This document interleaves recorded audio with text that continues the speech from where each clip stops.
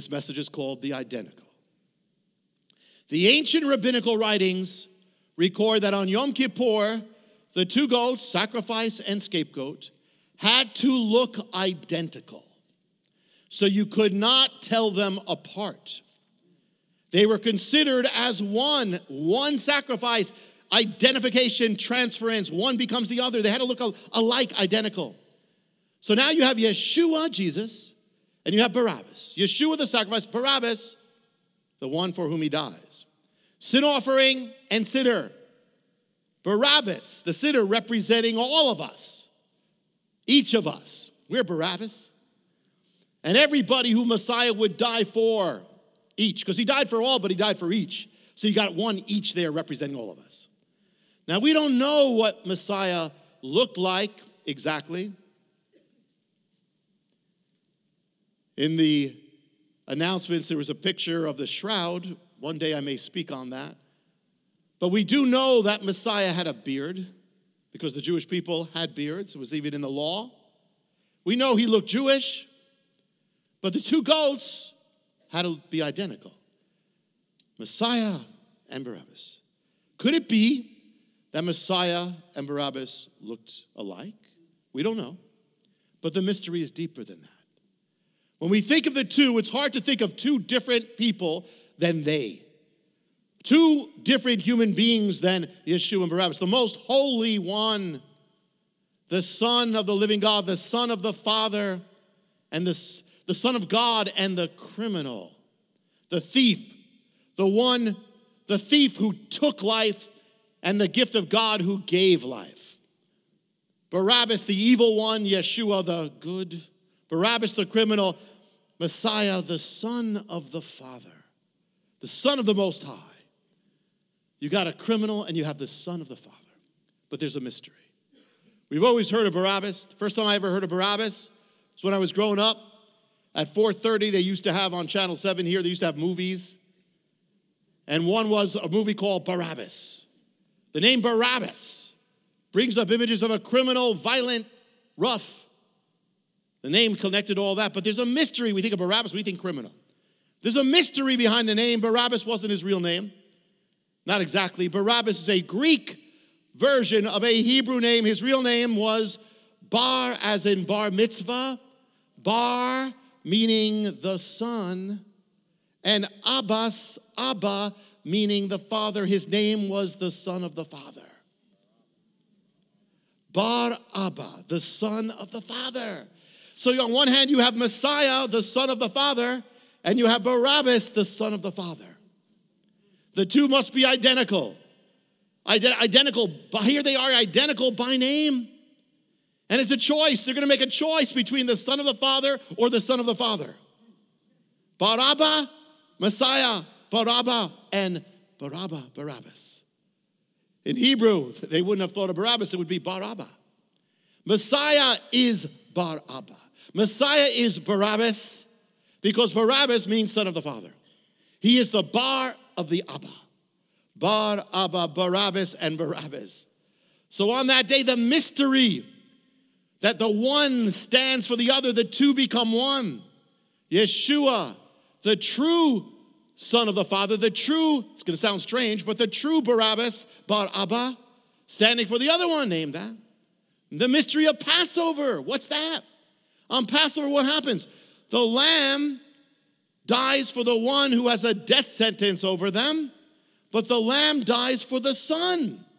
So here now the lamb is dying for the man called the son. The lamb dies for the Barabbas, the Son of the Father. And here it is. Now on Passover, you have them again. You have the son and you have the lamb. The two are joined together, as in Passover. They got to be joined together, even with his name. That's why the son can go free on Passover. So the mystery is there even from the beginning.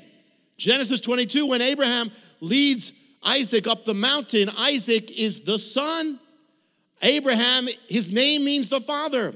Isaac is the Bar Abba, the son of the father, the Barabbas.